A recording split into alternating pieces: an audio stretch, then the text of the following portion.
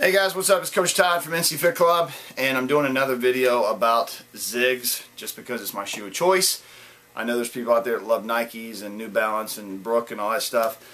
So if you're one of those people, great.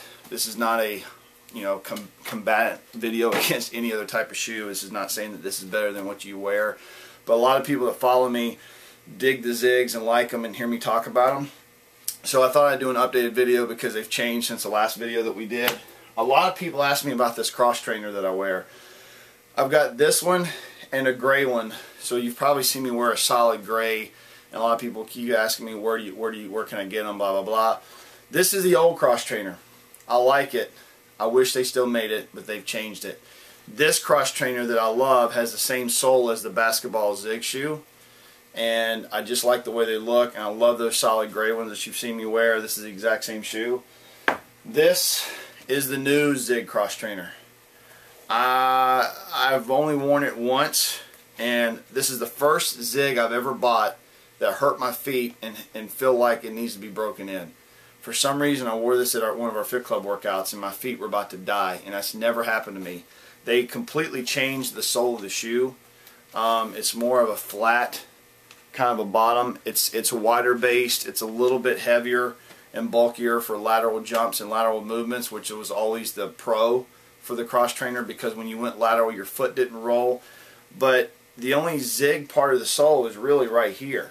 So the front of it is pretty much like a solid base sole. And I gotta be honest with you, I'm not crazy about the way they look compared to this one. This one looks more like a regular Zig, whereas this one is just kind of, I don't know. I'm not sold on this one yet. I wish they still made the old cross trainers. And last but not least, the new Zig Shark. This one I'm crazy about. I love this. Number one, I like the fact that it's kind of cool. They got the shark teeth thing going on the bottom. The difference between this and the regular Zigs, the regular running Zigs, is that they've got square, on the bottom of the soles, they've got these square grooves. Okay. What I've noticed is I wore this on one foot and a regular Zig tennis shoe on the other. And this one has a lot more cushion, and it feels like it's got more bounce or spring to it. I'm getting ready to do a cardio workout, vertical plyo from Asylum, so I'll let you know exactly how well this did and what I thought of it, because so far haven't done any serious heavy cardio in it. So I'll let you know for sure. But this one's very much, I like the colors in them. It's very lightweight. It's more slim. It's not as big and bulky as even just the regular Zigs. Definitely a lot smaller and lighter than the cross trainer. So I will say that Sean T from Asylum and Insanity is sporting Zigs in the new round of Asylum that's coming out, and he's kind of gotten on board with the Zig, which I was glad to see. I'm digging this shoe. If it lives up to what I think it's going to do, and I'll come back and post at the end of this video, then I think I may have found my new favorite shoe. So that's it. That's the latest on the Zigs. A lot of people keep asking me, where do I get them? Where's this cross trainers? That's the deal on the cross trainers. Here's the deal on the Zigs. I'm going to go work out. I'll come back and I'll tell you what I thought of these. Alright guys, so I just finished vertical plyo from Asylum, and I was wearing the Shark Zig. Too tired to hold it.